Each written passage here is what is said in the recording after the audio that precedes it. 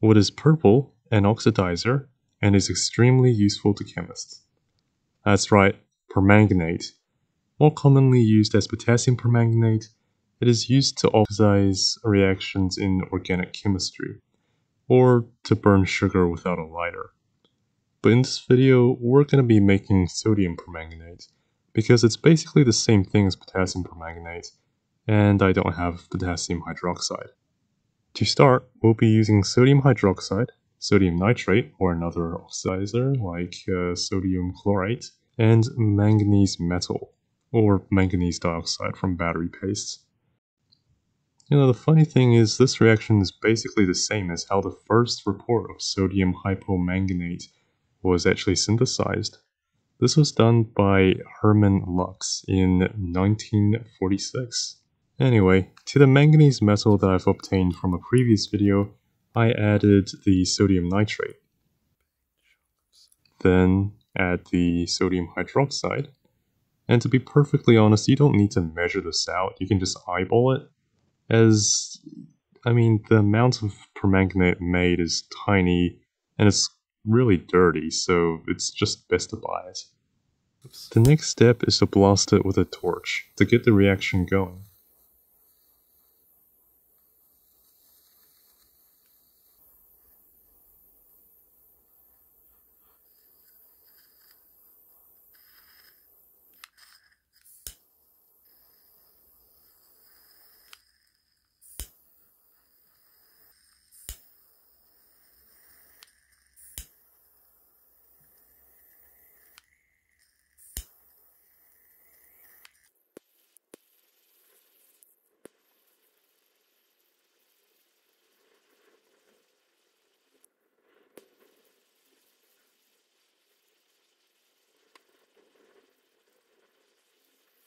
After a little bit, the mixture should turn from brown to bluish green. After a little bit more blasting, we can be sure the reaction is done. What we have now is sodium hypomanganate, which is the 5+ oxidation state.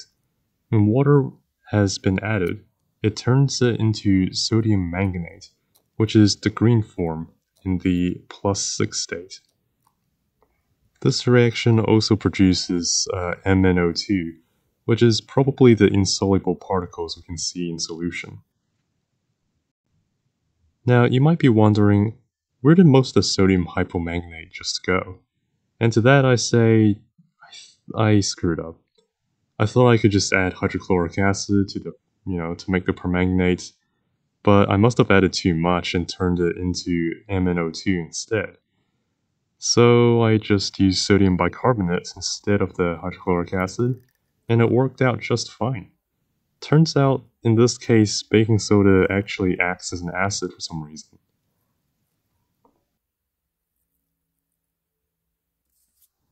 And what would a permanganate video be without mentioning the famous chemical chameleon reaction? Here we get to see the MnO4 go from 7+ to 6+ to 4+ states. Anyway, I hope you all enjoyed. See ya!